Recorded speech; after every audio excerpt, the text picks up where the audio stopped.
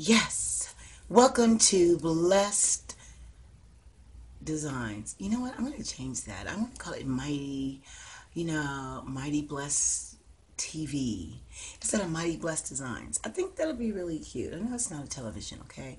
Hello, can I just keep some hope alive? Anyway, as you can see in the reflection, I have completed my ring light. I love it, love it, love it. It's so cute. It just adds like this illuminating effect to the room, and so I love it. Yeah. I mean, even with pictures, my room is generally dark. I have soft bulbs, so they're really, really kind of dark. I'm going to show you what it looks like in a moment. But yeah, this light is great. Okay, you guys don't talk about me. This is like all natural, no makeup at all. Yeah, okay. So, anyway, I don't know why I did that. Oh, Lord. So, anyway, this is how it looks with the light, and I'm going to show you what it looks like when the light is off. Look how dark it is. You see, this is what I deal with. This is what I deal with when it's dark. This is what I have to put up with. So I can't film at night.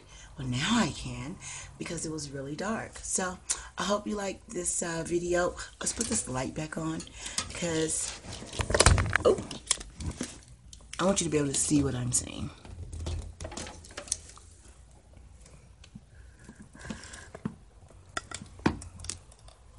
There it is.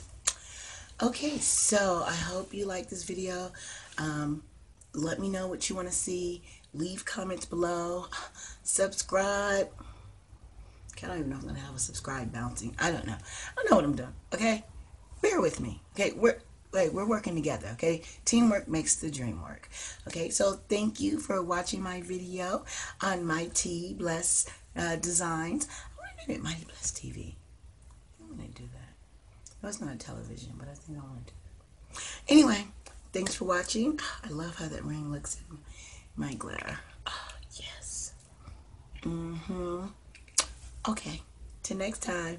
Bye. All right, now here are the things that you're going to need.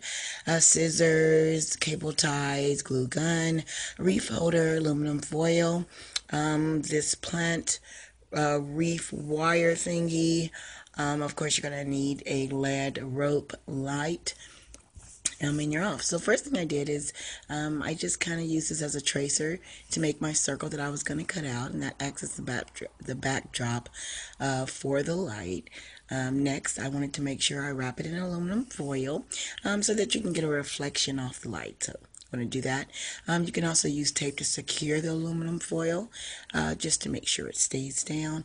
Should look something like this when you're done. The ring. Okay. Then you want to take your rope and just wrap it around using the tie backs. I got shorter ones. Everyone's using the long ones, but I figured if you're going to cut them anyway, it shouldn't matter. You want to take your metal reef, and you can find these in any down the plant aisle or anything like that, the greenery section. And you want to wrap it around using your ties. Make sure it's secure. Cut these at the end. It's going to be kind of sharp, so be very, very careful. And it should look something like this or better than this. I'm just being honest. Okay, so you want to attach. I poked holes in my foam that I used to secure my light to that aluminum foil circle. Once I was done, I used this reef holder so that I can place the light anywhere I want it in my room. So it's going to look something like this when you're done. You can use more or less lights. This is how, I don't know why it's in that Victoria's Secret box.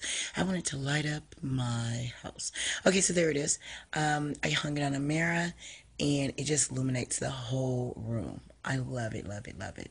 Please subscribe. More videos, gets better and better. You guys stay blessed.